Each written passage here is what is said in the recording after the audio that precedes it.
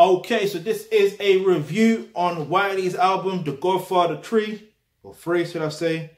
And yeah, so basically the artwork is very simple, very basic. Well, in fact, it's not even basic really when you really look at it. It's just images of Wiley, like different images.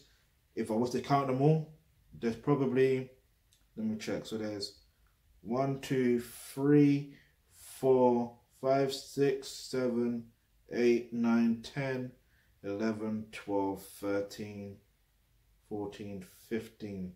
Yeah, about 15 artworks of Wiley, probably a bit more. And yeah, there's one particular artwork which is interesting, is him collecting, I believe it's his MBE, or is it MBE or OB? I can't remember which one it is. As much as I know about the MBE and stuff like that being in relation to the British Empire,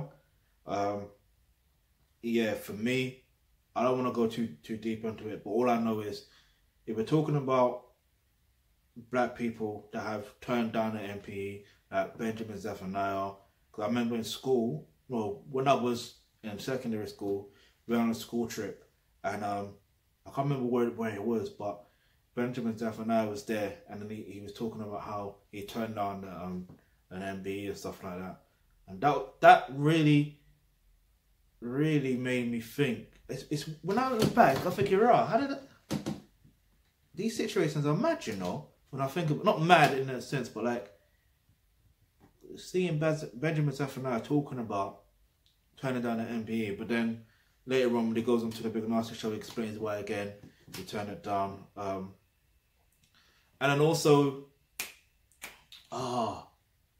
yeah, he was turned down an MBE, Skepta as well, like he mentioned it in one song. I think it was in Hypocrisy.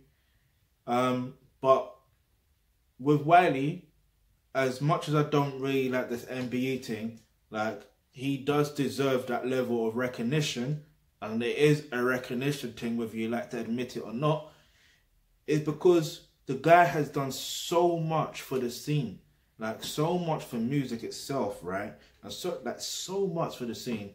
He deserves to be recognized. He deserves to be applauded. He deserves to be celebrated. You get it? Like, whether you think, like, whatever you may think of him, yeah, or whether how you perceive him to come across, the guy is a fucking genius. You gotta respect that. But yeah, even with the artwork, there's Roman Road thing, and it's got that forgot what you call it. But yeah, that's interesting there. Because if you know about Roman Road, you know about Roman Road with the whole situation. But anyway, I think there's like 13, like I said, there's between 13 to 15 artwork of Wiley on his artwork or pictures of him, which is interesting because this is his 13th studio album, right? And basically, let's get into the track list.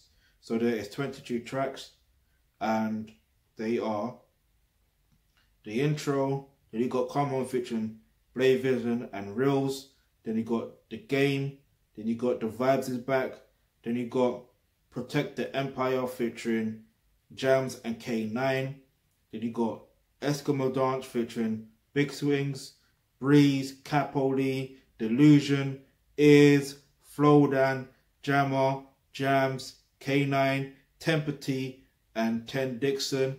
What the fuck happened to Ears? Where is he? Does anyone know? I want to hear some new music from Ears. But anyway, then there's all of them. Then there's Bars featuring DEE. Then there's Family featuring Flirta D and Footsie and Goldie One. Then we got Flirta D and all that. Then there's This Is It. Then there's Bruce Wayne. Then there's Double Dragon by featuring J2K.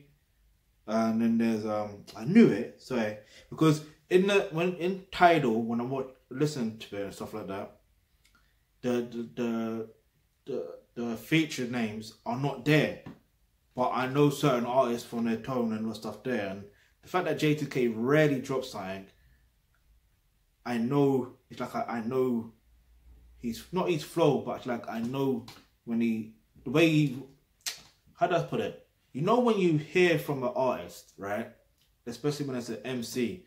Every MC, technically, they're all different, but some can sound the same. But with J2K, you don't even have to hear him for like 4 or 5 years. He drops something or drops a feature with someone, and you know it's like, you don't even have to see the name. You just know it's him. You know it's him. But anyway, back to the track listing. There's starring featuring Ghostly. You know what? I don't understand Roman numerals, but it's XXV double II, double I, whatever. Then Jammer, it's featuring Jammer and also K9. Then there's Amsterdam featuring Breeze, Mango Sun Head of the Year. Then also Scratchy. And there's Balance featuring Alsa. Then there's Free Spirit, Lightwork, Rinch, Image Ting. Then there's West London featuring Big Zoo, Diamond, Ghostly, double XV, double I. And then there's featuring K9 as well. Excuse me. And then there's South London featuring Blessed UK. Then there's Crafty, 893. Then there's Faults. Then there's John E. Clayface. Then there's 10 Dixon. Right, 10 Dixon from South London. I didn't realise. Anyway, definitely a hero there right now. And then there's the last record is Press Record. Alright, so I don't have a particular favourite on the album. But one thing I'm going to say to you on this is, at the end of the day, Wiley did his thing. Like he really brought the vibes back. He really brought the vibes back with this album. I genuinely believe the smartest thing he's always done is bring people through. Like, again, you see when he brought through Chip and Ice Kid, like, who would have thought that would be one of the best freestyles? It may not, see, you see with Chipmunk, yeah? Like, it's kind of techy, innit? Because I don't want to say that's his best ever freestyle. But if someone was to say, oh, if I'm gonna put someone onto Chipmunk, right? I said listen to Chipmunk. I'll be like, alright, cool. Listen to that freestyle. That's what I'm gonna say to listen to first. Listen to that freestyle. Same thing with Ice Kid. Listen to that freestyle. Even though he did his thing in what's that tune with Style OG, My You. You see what I mean? So it's very interesting how he brings people through. Like, even with the South London and West London, it featured artists. So West London artists, grime MCs from West London, the South London grime MCs from South London. So that's a big look right there. But yeah, the other features gave me like a respected thing as well, especially with K9 and Jams. But I don't know if I have a particular. In fact, you know what? Maybe I do have a particular favourite. Maybe I do. Maybe I don't. I don't know. I don't have a particular favourite really, but I do 100% like the Eskimo dance, mainly because you do hear certain other old school rhythms, old school grime rhythms, should I say, and they're spitting over that. Do you see what I mean? And it's like, it just brings that vibe. And for me, it's sort of a nostalgia feel when I hear that. As much as I like to hear new grime tracks as well, for me, it just takes me back to a certain place and memories and stuff like that. Even though, Capo Lee is dead on that track, is yeah. But yeah, the song I'm gonna talk about, always know how I normally take songs in context or out of context. It is what it is. I just do what I've got to do, and it's Protect the Empire. In fact, there was one song. Oh, what song was it? Was it Family or was it Protect the Empire? I can't remember which song it was.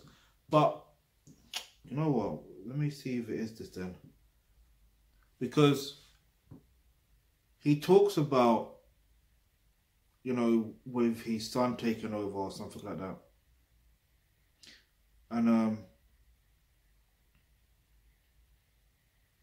I can't even remember.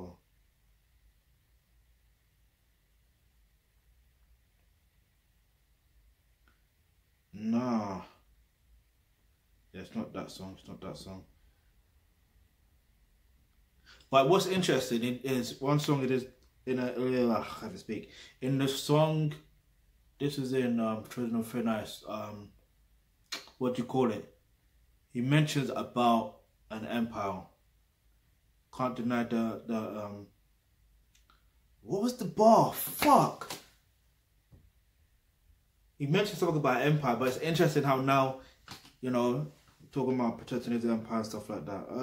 Where is the song I was thinking of? I think it was. Oh fuck! I can't even remember this.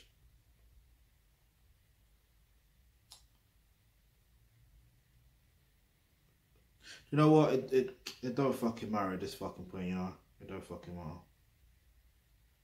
It don't matter. It's been long enough long enough as it is, and when it comes to uploading this thing, it's gonna take hours. It's gonna take hours. But yeah. So basically, as far as yeah, I meant to take one song out of context, innit? The song I was gonna do was "Protect the Empire," featuring Jams and K9. But obviously, because look, at the end of the day, when it comes to, I don't know, let's just say dating and relationships, right? What happens is, if you're a man, right, and you're building your empire, and a woman comes along, yeah, sometimes what happens is, you can take your eye off the empire and you can fuck up your empire. So you have to get to the point where when a woman comes along, she adds value to you and your empire. Do you get it? And even if you're a woman and you're more or less creating your empire, it's about getting that man to help you improve and, you know, improve the empire you're creating, and he takes over because the man takes the lead. As much as the thing is your empire is your pride, two become one and all that. So yeah, that's just that. But one thing I do want to recommend is if you click the link in the description box below, you will get access to online courses such as Roles and Relationships. In that course right there, you will learn how to develop yourself as a hybrid alpha male. If you're a man watching this, so you learn your role as a man and all the stuff there. And if you're a woman watching this, you learn how to develop yourself as a pure feminine woman and understand how you are supposed to be as a woman, like naturally, like these traits are naturally within you. Now, I say all of that to say this because even in that course to do with roles and relationships, you will learn how relationships actually work. So you'll be able to do what's necessary to be able to protect your empire and make it grow, yeah, and be sustainable. That's the most important thing because you want that generational wealth. Anyway, I've been going on for too long. I'm gonna give this album a 10 out of 10. Wiley just knows how to make good music. Like it just is what it is. Like his flows, his delivery, his cadences. Like Wiley just knows how to make good music. Even if it's not grime, he makes good music. Like you can't deny it. You can't deny it. But as far as grime is concerned, he is grime, and this is like 10 out of 10. So go stream that. Link in the description box below. Go stream that. Yeah. So like I said, it's 10 out of 10. It's a good album. In fact, it's a great album. It's going on my playlist, especially my workout playlist as well, because with grime, I like to work up with listen to grime. But anyway, if you've got any questions, any topics you'd like for us to discuss in the videos, leave that in the comment section below. And remember, hit the subscribe button, hit the bell notification, because you never know, the video you suggest might just be next.